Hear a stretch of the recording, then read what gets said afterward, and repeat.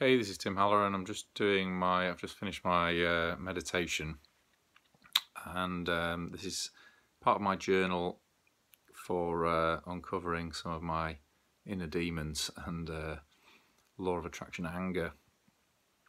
And I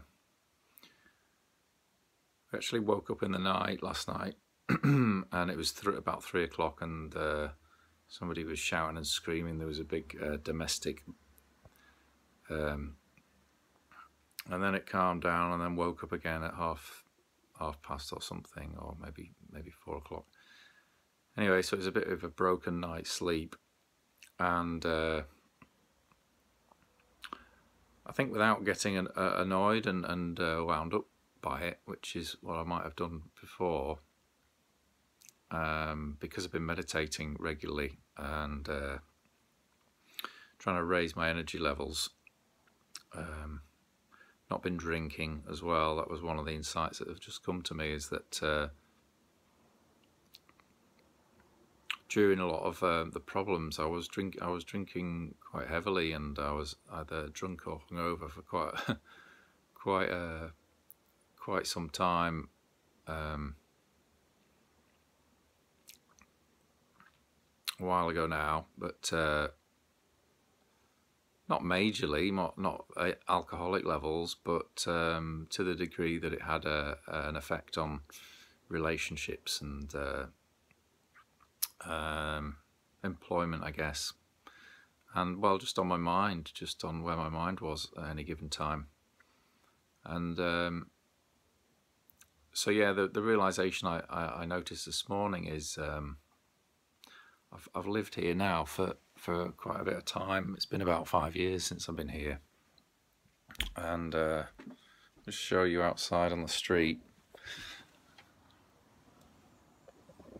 and it's we've had a few problems since I've moved here, and when I first got this place, I had a bit of a nightmare neighbour, and he was playing his music till 2 in the morning, full volume. Not just in his room quietly, but to people 4 and 5 streets away were complaining about it, and I was right next door to him. So I swallowed a lot of aggression to get through that, because I knew it was a pretty dangerous situation. He was a bit of a psycho, and since then he's left. But I endured that for quite some time, and a number of other conflicts and fights outside, and bottles being thrown through windows and things like that on this street, and that kind of wears you down. And it's one of the reasons I wanted to start an online business, was because I wanted to live in a nicer place.